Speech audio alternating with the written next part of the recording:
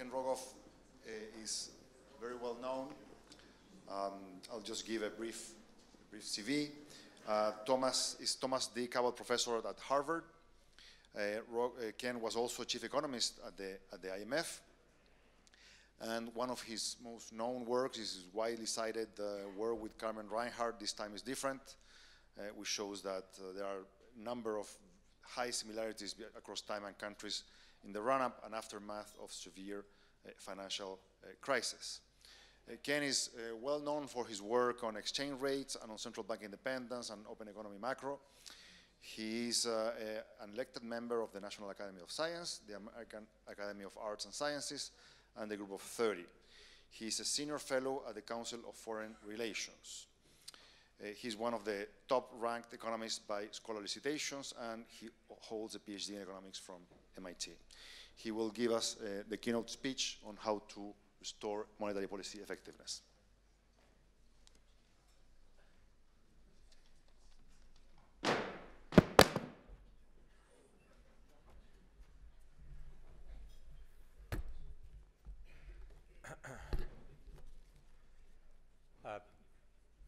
Thank you very much, and for everyone for being here.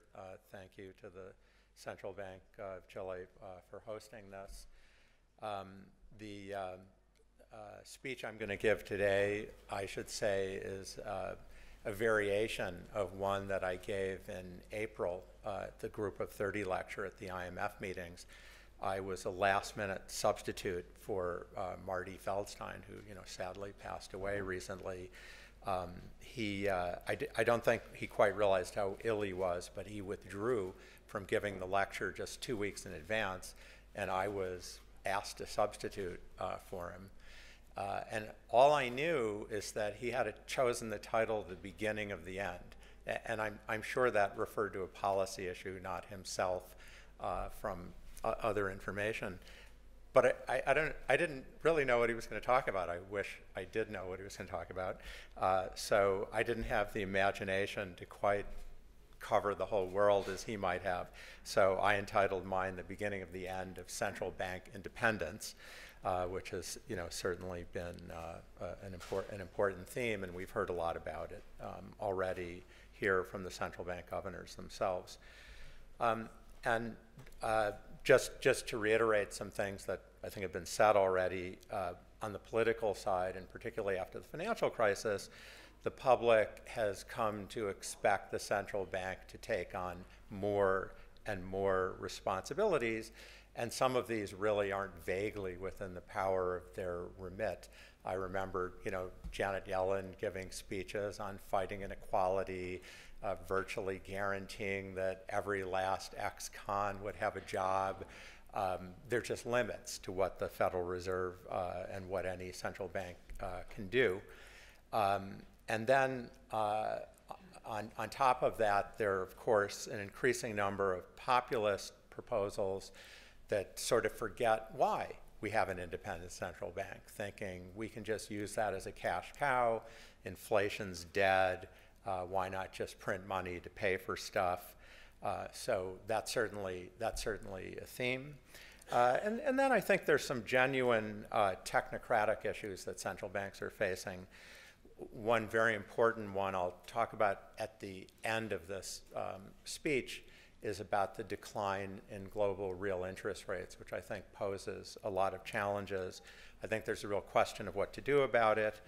I'm going to argue that central banks in general and governments need to be more imaginative and more expansive in what they consider, and in particular trying to institute effective negative interest rate policy. I'm happy Mike Bordeaux is here because he's one of the 2 other people in the world who believe this, but I'm going to try to convince you of it anyway. I think that in the meantime, central banks have tried to put a good face on what they call alternative monetary instruments, such as quantitative easing, which I just think are no substitute for genuinely effective monetary policies. I want to highlight a couple issues, particularly that are related both to my distant past work and also my more recent work. And first, I want to argue that part of the problem is that although it's true, central banks have become victims of their own success. Inflation's so low, a lot of not just academics believe it just can't come back. It's impossible. It's dead. We should make them exchange students to certain countries in Latin America, but that program hasn't started yet. But I also think there's been some extent to which central banks have been somewhat dogmatic. And I've referred elsewhere to inflation targeting evangelism, which has left them somewhat too inflexible with dealing with outside-the-box events, things which you might think of Knightian uncertainty in economics economics jargon. Stuff happens that you just didn't imagine, and you need a framework that can deal with that. I think a second issue, which is coming towards the end, is that central banks have, I think, been a little slow and reluctant to deal with changes in the payments and financial environment that create opportunities for rethinking monetary policy. I want to start, if you can forgive me, with a bit of distant history and talk about my 1985 paper, which was in the Quarterly Journal of Economics, entitled "The Optimal Degree of Commitment to an Intermediate Monetary Target." I actually was at the Federal Reserve when I wrote this on leave at the IMF. It was an IMF working paper in 1982, and then a Fed working paper. It was a very different world back then in terms of getting anything out that you wanted to say about monetary policy. First of all, when I was writing the paper, no one was there at night at the Federal Reserve unless it was, one of the people assisting Volcker with making monetary policy. I literally would walk out at, say, 10 or 11 o'clock at night, and the guards would be asleep. I could have been carrying out a suitcase of confidential documents, and no one would care. However, if you wanted to publish a working paper, they did care a lot. And my paper had nominal GDP targeting as one of the ideas that it had in it. And everybody, my colleagues, said, "You will never, ever get this. The Fed doesn't want this." But happily, they didn't read it, and they approved it, and I was able to get it out. What the paper was about was I was trying to address the time inconsistency problem that Kydland and Prescott and later Barrow and Gordon had identified. But the novel part of the paper was delegating monetary policy to an independent central bank. Now, I got this paper summarily. It was rejected at IMF staff papers. I won't get into that, but it was rejected at the American Economic Review, the JP, and sort of return mail. And the general view was this was a super game. Institutions weren't going to do anything. And that was the reaction I got. If you created an independent central bank, it was a mere veil, and the government could get rid of it any time it felt like it. And I think it's true, it's difficult to do it legally in the same sense. And it has been said yesterday that central banks need to fight every day for their independence. But there are some frictions, I think, that give it meaning. Nowadays, I'd probably get it rejected because all your success as an independent central bank depends on your colonial institutions, and therefore, what does it matter if you try to create an independent monetary authority? It won't change your future anyway. But I think the whole success of the central banks in emerging markets and in many different countries is testimony to that somehow there is power to this idea of delegating to an independent central bank. Now, my 1985 paper is sometimes referred to as my conservative central bank paper, and that kind of referred to that.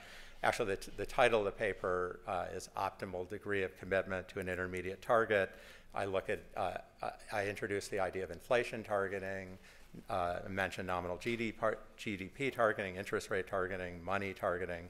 And as the title of the paper indicates, it was trying to look at the trade-off between credibility and flexibility. And I took Milton Friedman's idea. He wanted to have a constitutional amendment to fix the money supply growth, and gave that as an example of Knightian uncertainty, that it just would have been a disaster. It was hard to imagine what would happen, but it did. Later on, Bob Flood and Peter Izard wrote a paper in 1989, and Susanna Lohman in 1992, that I think offered a better way to manage the trade-off between credibility and flexibility. Both of them view an idea, in the case of Flood and Izard, an escape clause. In the case of Lohman, the option of firing the central banker is a way of trying to commit in normal times, but have the flexibility in more extreme events. And of course, we have here Marina Halleck and Pierre Yared have written wonderful papers on these trade-offs, looking much more deeply, and I guess Pierre will give one later. I'll lastly say that when I wrote the paper on inflation targeting, I didn't think of the inflation target as something that would be permanent and sacrosanct, but something that could be varied over time. I mean, of course, you know, at the time I wrote it, there were actually only a couple countries had independent central banks, and since then, that's been a big movement.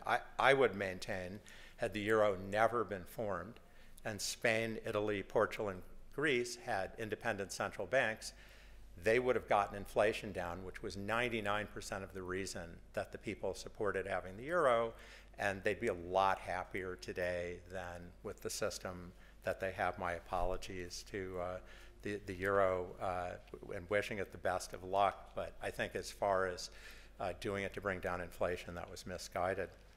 Now, later, the literature evolved, and I think most notably John Taylor in 1993, famously, and Lars Svensson came later, 1996, basically arguing if you get the rule right, there's no trade-off between commitment and flexibility.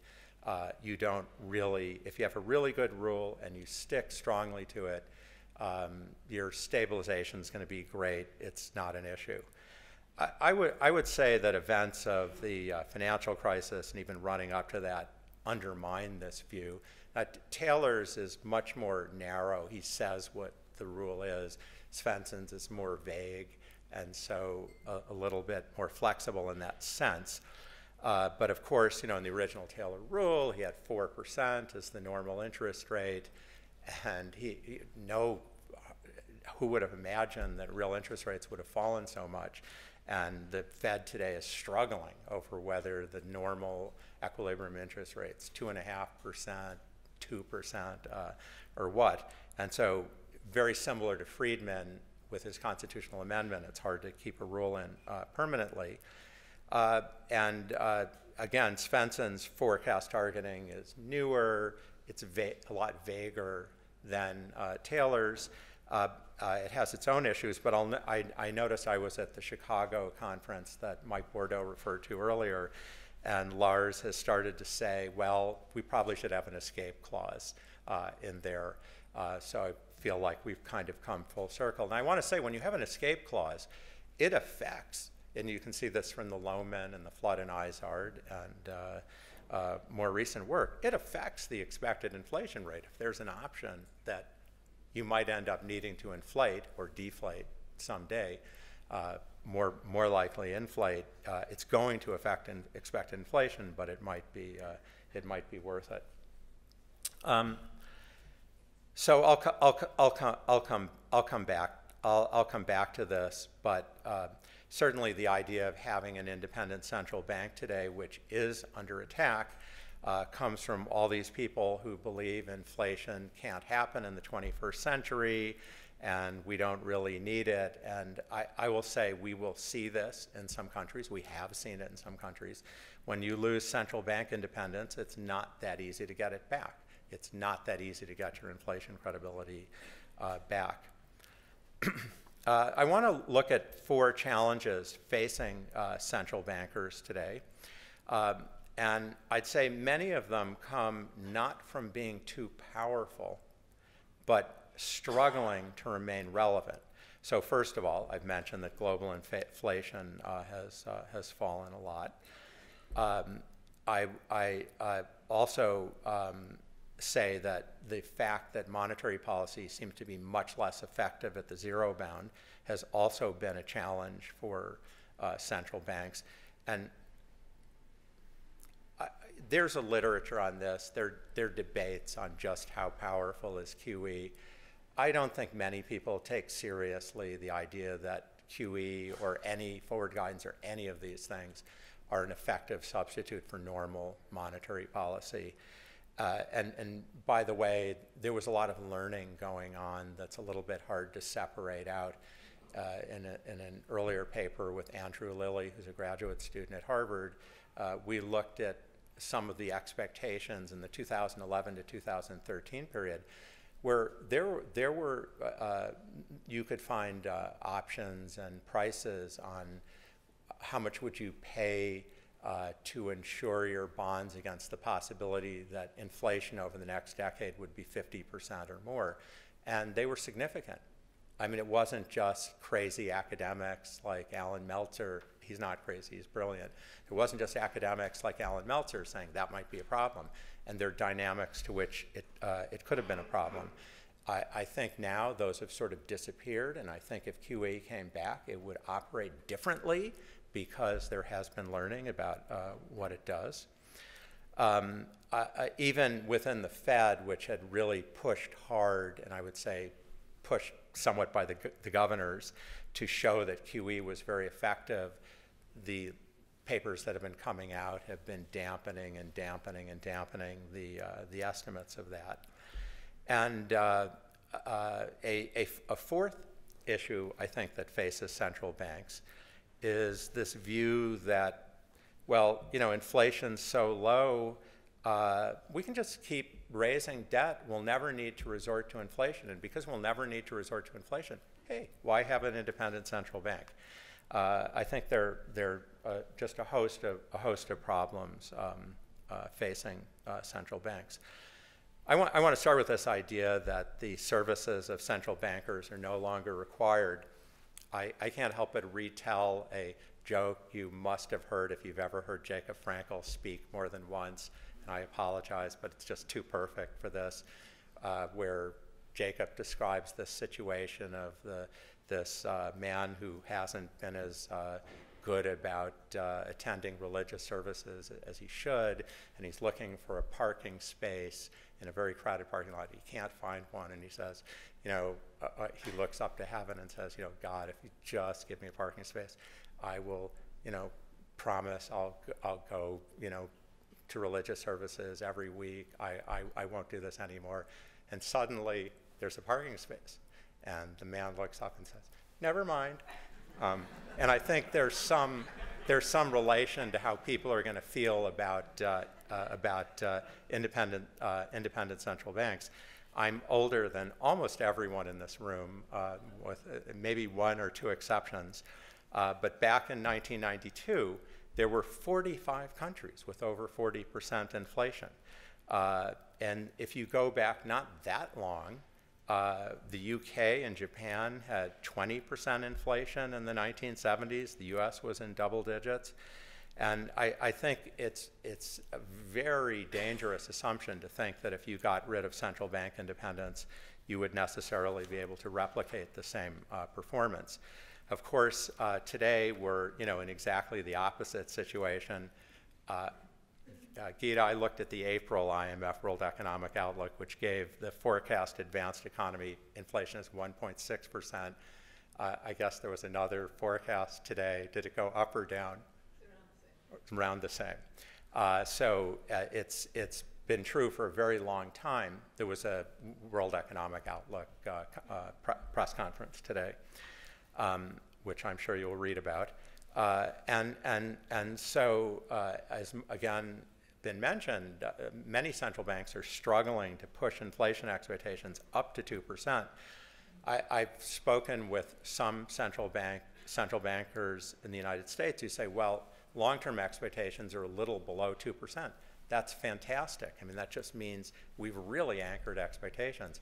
I'm not so sure we should be so happy about that, because I would say, and maybe I'm just old, but my reading of the tea leaves, looking at some of the proposals that are out there for how to run the government from both the left and the right, it could happen that you have inflation again in the United States. I mean, really, let's say it's a 3% chance or a 5% chance over the next 20 to 30 years. And that ought to be in expected inflation. I think it used to be, if you went back 10 years, that the normal inflation might be 2.5%.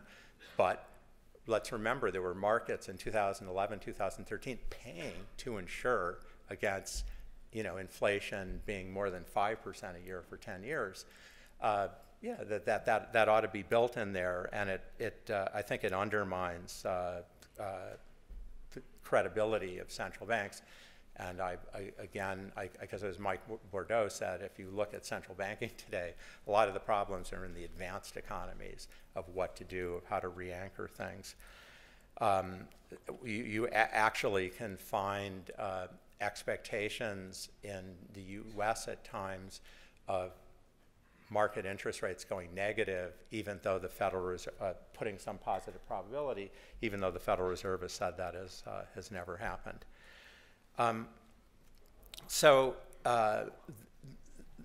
There is a question of which many people ask about what to do if there's a recession. What ammunition do central banks have? And let me just say, Ben Bernanke said quantitative easing doesn't work in theory, doesn't work in practice. Let me dwell for a second on the fact it doesn't work in theory. And if we're talking about quantitative easing of the central bank buying government bonds, it's basically shortening the maturity structure of government debt. The Treasury owns, in every country, the central bank, lock, stock, and barrel. There is no balance sheet independence of any central bank. It has certain operational independence. So what ought to matter, in theory, for the private sector is the portfolio that they hold of government debt. And it ought to be the case that if the Treasury really wanted to shorten debt, it could issue 1 week debt. In fact, in the US, I think they can issue much shorter debt. They haven't. But 1 week debt actually pays a lower interest rate than the Fed funds rate because it's more liquid than Fed funds. There's nothing that the Fed does that the Treasury couldn't do. The US Treasury's turned over an average of $4 trillion a year in Treasury bills. And that's about what the Fed hid in its portfolio at the maximum. And I never know these days if it's okay to make a military analogy, but if you look at, the Navy has airplanes, the Marines have troops, and sure, you can have the Marines do certain things with their troops, but if you really have a big war, you're going to use the Army. You can have the Navy do some things with their planes, but if you're really going to have a big aerial combat, you're going to use the Air Force. The Federal Reserve is a junior partner in the maturity transformation relationship. Every central bank is. They can do something quickly, certainly in a crisis. If they're doing something outside the box, they can move more quickly. But it's hard to see that this is a long-term instrument you could lean on. I admit markets were way confused.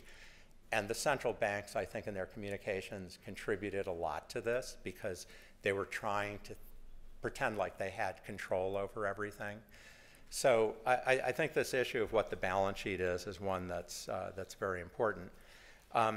Because people don't understand what the balance sheet is, you get all these wacko ideas out there. And a favorite one of mine is helicopter money. By the way, I should just say when the European Central Bank acts, it's different because there isn't a European-wide fiscal authority, and you can view ECB policy as being a de facto euro bill that they're issuing to buy up euro debt. It has an effect because the rich countries are subsidizing the poorer countries, and that leads to some stimulus. That is different. And if it's private sector, quantitative easing, which I call fiscal quantitative easing, yes, that also has an effect. But if you're doing it on scale, it's not so obvious that it's something you want to charge the central bank with doing. If the central bank's forced to do that, it interferes with its independence. I think that was a point that was made in yesterday's discussion. So a favorite idea of mine that people have out there is the idea of helicopter money. And again, Ben Bernanke's actually kind of tried to defend this at times because it was sort of a slip of the tongue almost once in a speech he gave. And the helicopter money is just nonsense. It has the central bank printing money and giving it to people. And it's not just the press that seems to believe this. I meet graduate students who are telling me this is a great idea all the time and the Fed should have this. And of course, the Fed is unelected. Paul Tucker has a wonderful book, Unelected Power, with this theme. And if you're doing that very much, believe me, you're not going to be independent for very long. Bernanke has a variant of this where he says, well, we won't choose who gets the money, we'll just choose how much money is going to get spent. And it's not really going to save you if the Federal Reserve's making decisions like that. These are fiscal decisions. Again, there's nothing wrong with the central bank being charged with some fiscal decisions, just as the Navy has some airplanes and the Marines have troops, and you can have the central bank have many activities. But I think it's a problem to confuse what they are. And I realize I'm speaking more about advanced country central banks because in many emerging markets, the financial markets are less developed, and the central bank transparently is taking on all these roles and has the competency to take on all these roles. When it comes to dealing with financial crises, nobody debates that the central bank should take on a quasi-fiscal role because it can move quickly without the legislature, it has regular ties with the financial sector, it's able to do things quickly, but nobody views this as a sustained effort. In most emerging markets, when this happens, if the loans go bad, they get put into a special purpose vehicle, the government takes it over. There was, of course, a lot of debate about that within Europe about what would be done. Nobody debates that the central bank should have some of these broader powers, but it's when you're trying to do this on a regular basis, and there are lots of proposals out there. Let me mention another one besides helicopter money. When I came out with my book about the past, present, and future of money in 2016, one of the reviewers said, well, there's no reason you ever need to think about negative interest rates, because if you want to stimulate the economy, you just follow Bernanke's idea, and I don't really think this was quite his idea, but the author also claimed it was his idea. The central bank just tears up government debt. Problem solved. And this is so idiotic, I don't have words for it, because of course that's like, when I tear up debt from someone in my family, it doesn't change our family's balance sheet. And because the Federal Reserve is owned by the Treasury, it doesn't change their balance sheet. It could lead to a situation where the Federal Reserve we start to get inflation, the Federal Reserve didn't have any assets to buy back debt, and well, actually, it can issue assets, but maybe it would run into trouble and you'd get inflation. But this is sort of a Russian roulette way of trying to raise inflation expectations. It's not a serious idea. So there are just a huge number of ideas out there which I think run into this basic misconception of what it is that central banks do. And I want to be careful to say it doesn't mean the central bank can't have different roles. But if you're having problems with monetary policy, telling the Federal Reserve or the central bank it should do more fiscal policies, not really solving the problem of the mix. Let me just come to one final point of challenges to central banks, and this belief that they're no longer needed as bulwarks against inflation. And we have this in the United States in the modern monetary theory, and which is neither monetary nor a theory, but and I don't really see it written down coherently anywhere, but as best I understand it, you run giant deficits to pay for worthy progressive causes, and you pay for it by telling the Federal Reserve it has to do quantitative easing in order to pay for everything. If quantitative easing consists of interest-bearing assets like the Federal Reserve currently issues, it's just saying you should issue short-term debt. It's something that the Treasury could perfectly well do for itself. Olivier Blanchard had an interesting and provocative paper at the American Economic Association meetings where he basically argues the world seems to be in a permanently inefficient equilibrium where you could issue more debt and it's not, it could be a free lunch. I think there are a number of debatable points that I think you have to look at the returns on real assets, on equity and other assets, and not just the return on debt to decide that you're in a inefficient equilibrium. And that's sort of famously what Abel, Mankiw, Summers, and Zeckhauser did in their Review of Economic Studies paper. I think, of course, it's a fair view that the US particularly can issue a lot more debt because the world's becoming more and more dollar-centric. And, I think that's questionable. And another point that Olivier says in his paper that one might debate is he acknowledges there are multiple equilibria problems. You could, he appealing to like a model like Guillermo Calvo's, where it seems okay and then it's not. And he says, but you know, as far as I can see, it doesn't really matter what your debt level is. And that's not true in Guillermo's model. It's not true in the many other applications. It does matter.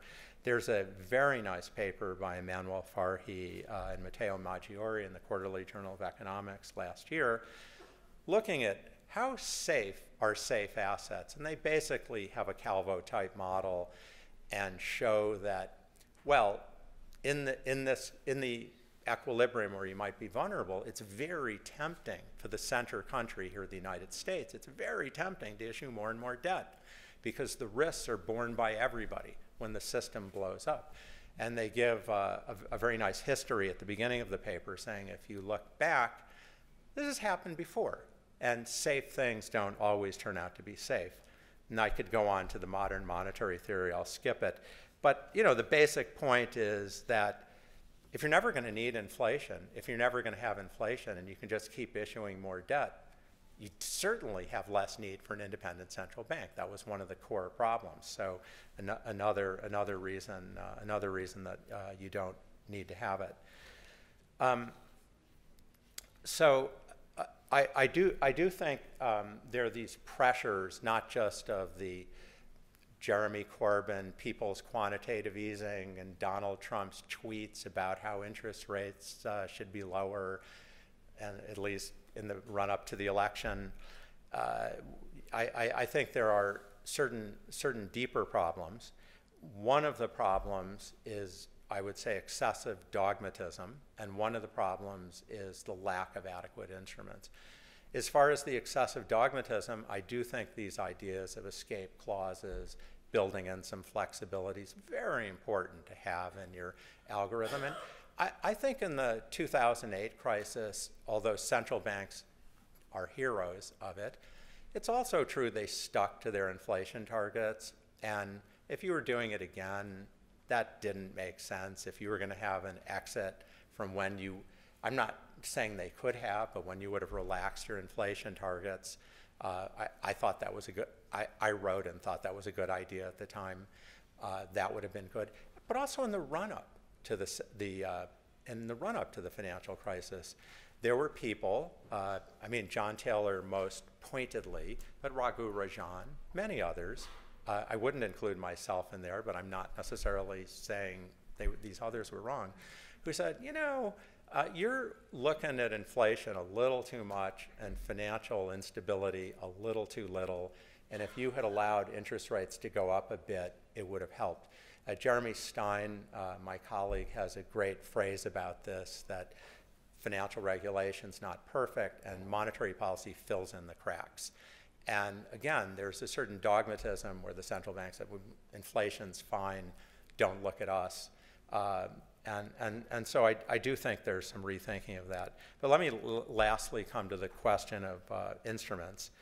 I don't know what experience you've had, Mike, but I've gotten death threats for writing about negative interest rates. The banking lobby does not like it, to say the least. Just to make, this is sort of a topic for a whole nother discussion, but in my view, if you laid the groundwork for effective negative interest rate policy, which involves regulation, it involves legal changes, but I would say nothing earth-shattering, in my opinion. You could have steep negative interest rates in response to a financial crisis, in response to a deep recession if you needed them. So two of the obstacles to this are cash hoarding and the fact that deposit rates are sticky below zero. The cash hoarding is certainly a very solvable problem. My 2016 book lays out a number of ideas. Mike Bordeaux and Andy Levin lay out ideas also for this. Ruchir Agarwal and Miles Kimball have written about this.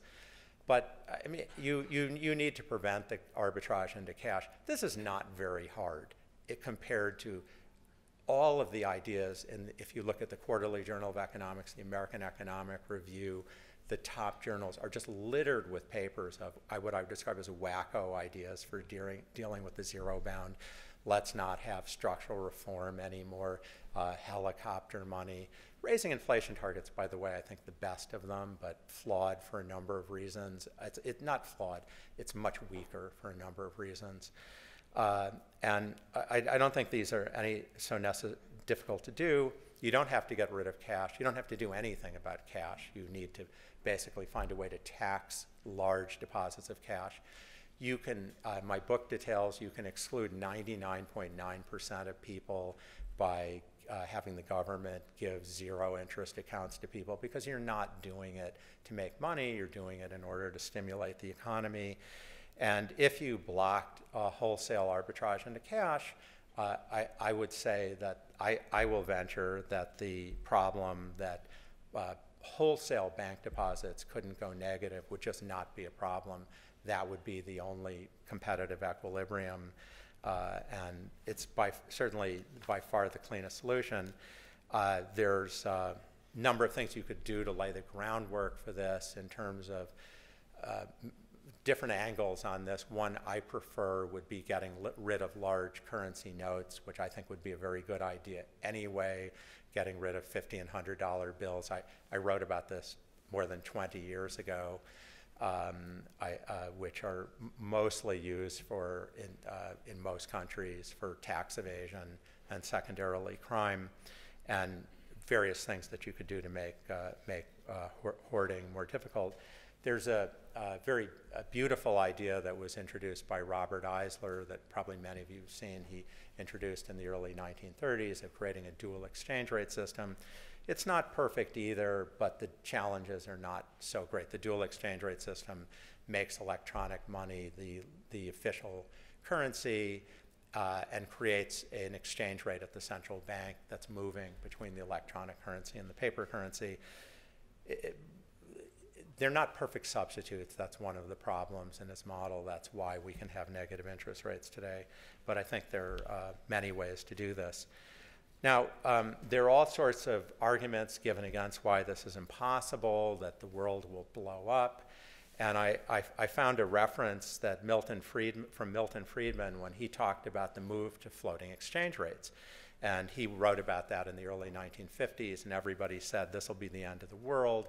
If you have floating exchange rates, the markets aren't going to be able to handle it. They're going to blow up. And then to quote Milton Friedman in an interview, he referred to the 1951 episode where the Fed abandoned its bond price pegging program. And he said, before the Federal Reserve gave up the pegging of bond prices, we heard all over the lot that a free market in bonds was going to be chaotic, that the interest rate might go heaven high or down, there might be capital losses, savings institutions might be wiped out by their capital losses, and that we needed a basic peg on which market could form anticipation.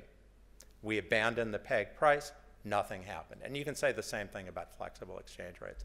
And I think a lot of that hysteria applies to effective negative interest rate policy. There are very strong lobby groups against this. I will predict every central bank will be doing this in 10 years unless we have a reversal of where interest rates are going, because everything else is so superficial. I don't expect it in the next recession. Most central bankers will quietly say in the next recession, we'll do fiscal policy. Fiscal policy is great. You should do fiscal policy when you do monetary policy, but it's not as nuanced. When fiscal policy in the United States, when the Democrats are in, means the government should be as big as possible. When the Republicans are in, it means that the government should be as small as possible with tax cuts. Since everybody knows that it's a knife-edge split over which side's going to prevail, it's extremely unstable. Alberto Alesina and Guido Tabellini wrote papers about this almost 30 years ago. So did Lars Svensson and Torsten Pearson. It should be used, and it will be given a try, but I think people are going to generally find it being much less effective. So let me just conclude with one last point. I've talked about central banking, things it can do. There's a lot of talk in the last third of my book is about the future of digital currencies and where things can go. I do think one thing which is not a threat to the future of central banking are currencies like the Libra and Bitcoin and any private digital currency. They're not a threat to central banking any more than credit cards, checks, smartphone payments are a threat to central banking. These are regulatory arbitrage by and large. When regulation comes in and they're forced to have things like anti-money laundering, really obey it, all the different strictures that financial institutions have, and if they become big, I don't think that's an issue. But I do think it's an issue. I do think it's an inevitable future. I talk about it a bit in my book, and Mike and Andy Levin lay this out in quite a bit of detail, that central banks will have digital retail currencies. They won't be quite as retail as you can get from a bank. I think they'll be somewhat more limited, would be my guess. I would like to mention this already exists in the United States, actually, but it's from the Treasury. You can go into the US Treasury website, and you can go to US Treasury Direct. You can buy up to $20 million, as little as $100. You are directly holding assets at the US Treasury. You can trade them with other people within the system. There's quite a bit of flexibility. It's nascent. It's more like a postal savings account than it is a retail currency. But this is something that already exists. I think the main reason the government doesn't advertise it more is they're a little nervous. People would like it too much, and they're worried about the kinds of problems that arise when we have digital currencies replace banks. But certainly, when we're thinking about negative interest rates, this is and subsidizing people and not subsidizing wholesale borrowers. The technology for this totally exists. I think a lot of the pushback is from lobbying groups. Maybe some idea like this will get implemented, and then, suddenly we'll have a crisis, a shock that's different than anything we've expected in the past, and it'll become irrelevant. But I'm not so sure when that's going to happen. And then lastly, on that note, we have seen this steady fall in interest rates, which is something that's just dominated the financial landscape. My whole second year, I teach the first year graduate course, the second part of it, half of the second part of it, and the whole course is devoted to different models of why the interest rate has come down. We have a good 10 of them or so. We're not really sure which one is which. We're not really sure what's going to happen. You ask most people and they say if there's another big shock, interest rates will go down further. And I think that's a real example of this time is different mentality, that whatever happened last time is what's going to happen next time. And I don't know what the shock's going to be, but I wouldn't be so sure. That would be another reason to keep independent central banks in our portfolio. Thank you.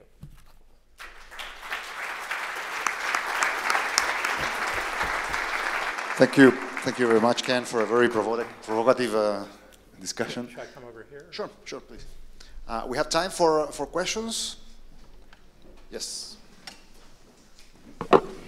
So I had, that was a great talk. I have one comment and one question. The comment is just to add that modern monetary theory is not modern either, since the original ideas go back to functional finance ideas from the 40s. So it's none of its names. The question is, I wouldn't mind if you would elaborate a bit on your point about raising inflation targets, because you had said that if central banks lose independence, you thought that quite quickly inflation credibility would disappear and, you know, we'd be back to a sort of an earlier time.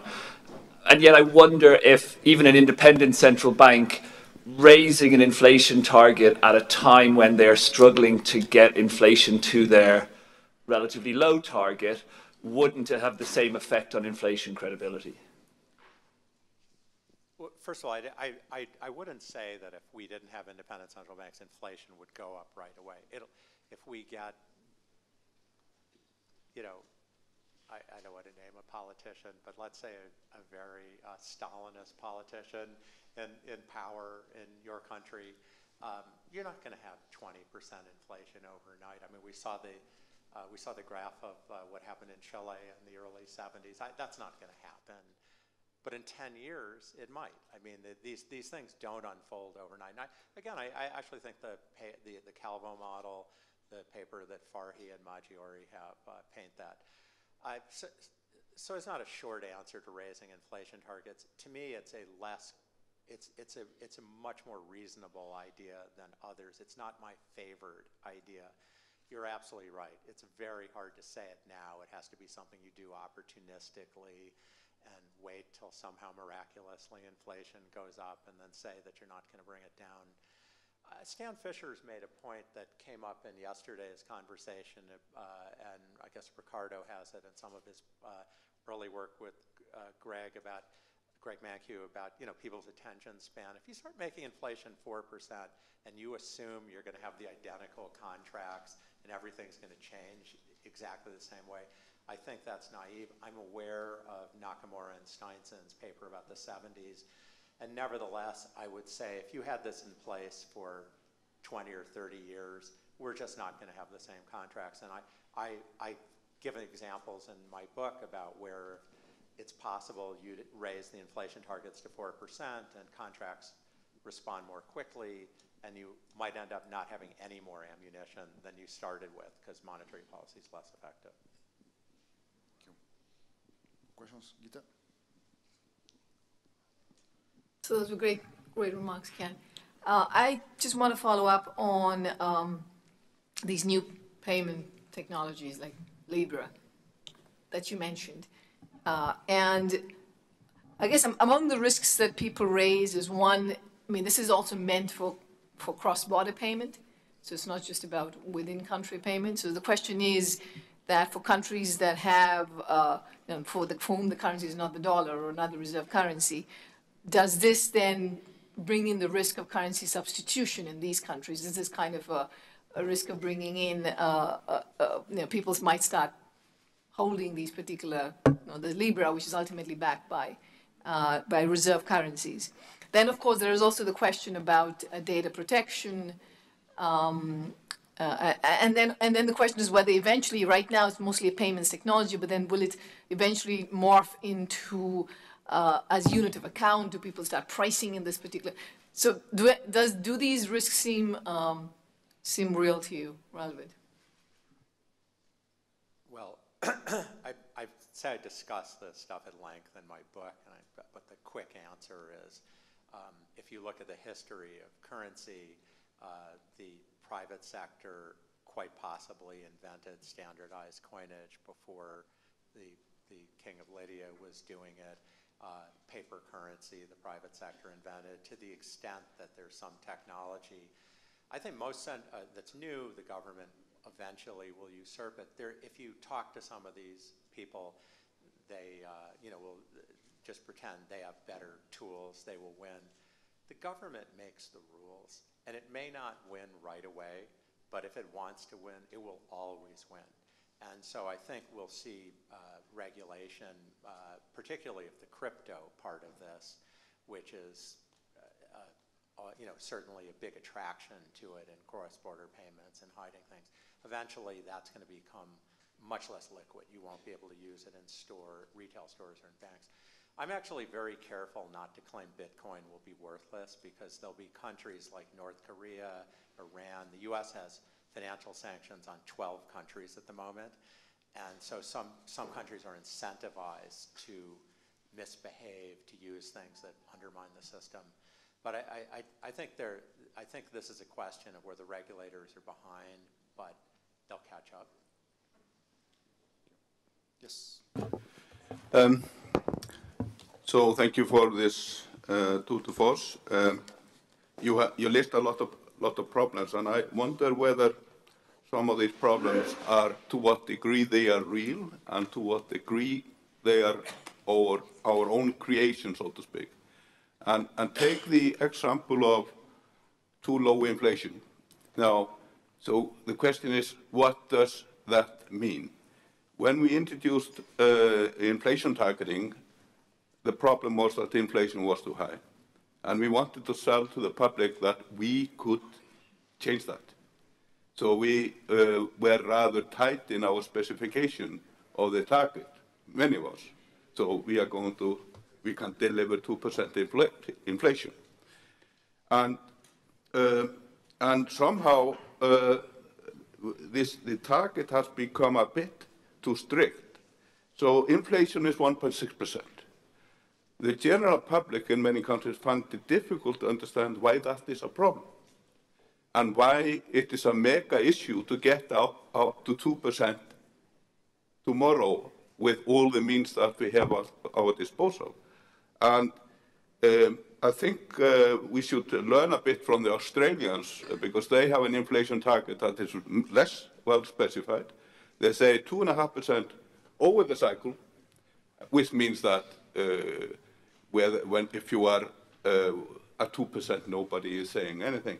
And it matters a lot why inflation is below the target. If, for instance, was the case in my country and many other small open economies, that inflation was below the target because you were being hit by very strong positive supply shocks. So foreigners wanted to sell you stuff cheaply, and they were buying expensively from you. So what is the problem with that?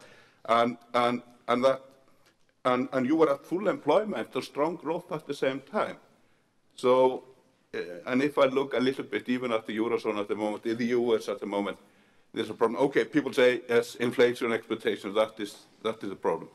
But I don't have a recollection when inflation was slightly above target and long-term inflation expectations were maybe a few percentage points above, that was seen as a major issue, because we know that they fluctuate a bit with current inflation. So what do you say to that? Well, I mean, those are very, very good points that you raise. I prefer the idea of long-term, slowly, not overnight, introducing effective negative interest rate policy and not changing the inflation target and not worrying about it so much, because part of the reason central banks worry about it is they don't know what they're going to do.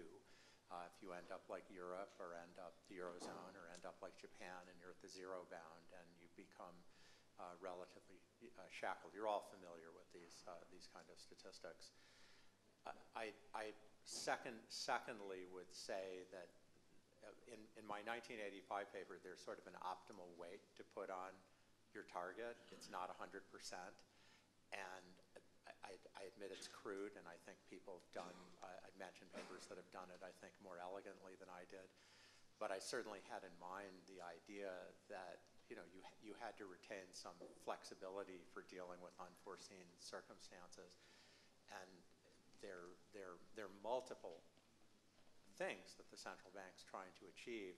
And if you just achieve your inflation target perfectly, I actually use an envelope theorem in my paper to repeatedly and saying, well, if you hit one thing perfectly, you're probably putting too big a weight on that, and maybe that's the case. Yes. Ken, just on your comment about fiscal policy, I mean, I can see how that's specific to the U.S., but for other jurisdictions, wouldn't sort of expanding or enhancing automatic stabilizers be the optimal thing to do? Because allowing the fiscal authorities to have better automatic stabilizers would allow central banks to incorporate that in their projections, and so we wouldn't have to coordinate with the fiscal authority in real time. Yeah. Better fiscal policy is great. I often hear in various settings somebody say, let's just have more automatic stabilizers. Yeah, but kind of ignoring that has incentive effects. And so, of course, the extent you can design automatic stabilizers that don't have deleterious incentive effects, that's a good idea. So I'm not against having stronger social safety net, great idea, and having it kick in more automatically. There's a question of to what degree you could do it, but my views are about monetary policy, not fiscal policy. I'm not denigrating fiscal policy or saying you shouldn't use fiscal policy, but I do think it's a problem when you don't have monetary policy. It's so hard to calibrate fiscal policy. Fiscal policy is not a single thing. It's tax cuts, investment. It's actually curious to me, so many economists agree infrastructure spending would be great. Everybody should do infrastructure spending. Infrastructure spending in advanced economies accounts for about 4% of government spending. But I don't see anybody laying out plans of having contingent infrastructure projects, for example. And I think that partly reflects the incredible politicization of the debate. So, if you talk to a progressive, they're going to say, well, yeah, let's have much stronger automatic stabilizers because let's distribute income more, and it's great. And I think we're on the wrong side of that in the United States. We should do much more. But it's not something on which there's a synthesis. And again, I point to these papers by Pearson and Tavellini. I'm sorry, getting them mixed up. They all write with each other. Pearson and Svensson and Alesina and Tavellini each had papers sort of in this general issue in the late 80s, early 90s. Okay, one last question. Yes? So Ken, how do we get to a world of central bank digital cash and negative interest rates? What's the strategy? Well, you want me to refer people to your paper? No. I mean, what do you think? I mean, how would you do it? I know we have a strategy. I mean, digital currency, central bank digital assets, not called currencies, are coming. The technology exists. As I said, again, I mentioned this idea of the military. You don't have to have the Fed provide that. The Treasury could perfectly well provide it. In the United States, it's arrived. I mean, we certainly have digital savings that are phenomenally flexible, zero costs. You get great rates on everything. The technology is pretty straightforward because it's not doing a lot of transactions. There's a question of central bank digital currencies, how liquid can you make it? How much can you have central bank digital currencies really perfectly substitute for the services smaller participants have, and that will get explored.